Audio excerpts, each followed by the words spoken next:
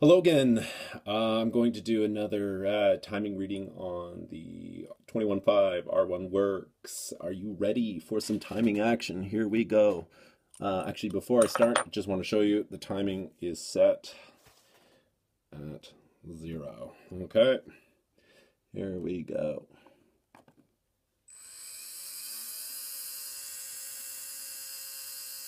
All right, so this is the first gen R1 Wurks. This isn't like the current one. I don't know if that makes a difference or not, but like I said with the Tekin video, I'm going to go up 10-degree increments on the can. So this will help you out with tuning your motor for the track. Alright, so we got an average of 37 degrees. Now we're going to go up to 10 degrees on the can. Okay, and here we go. So now this is 10 degrees on the can.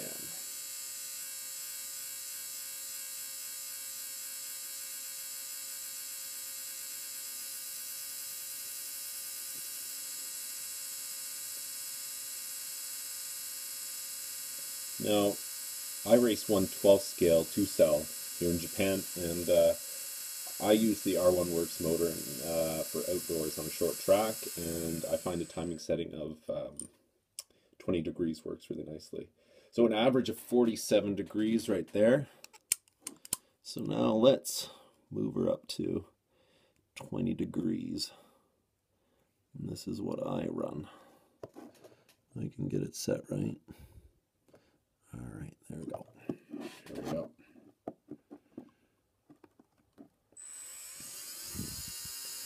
So this is 20 degrees on the can.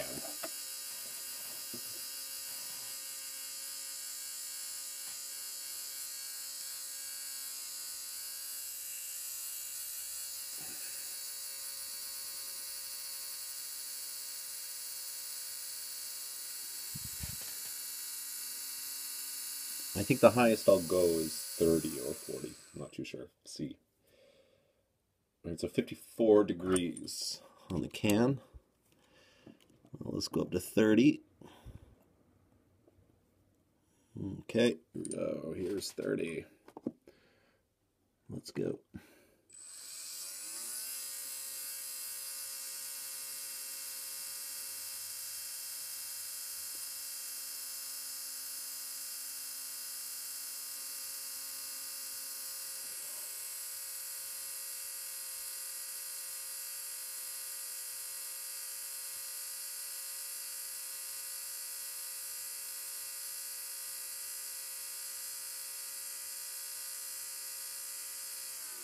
Okay, and we'll go up to 40.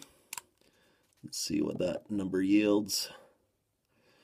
Probably a pretty dangerous set amount of timing. I bet you it will say out, which means it's over the maximum timing range, which with motor analyzer, I think it's 70 degrees it will read up to.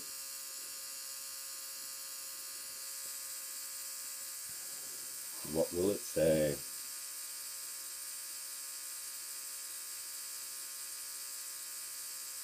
I say 2 outs.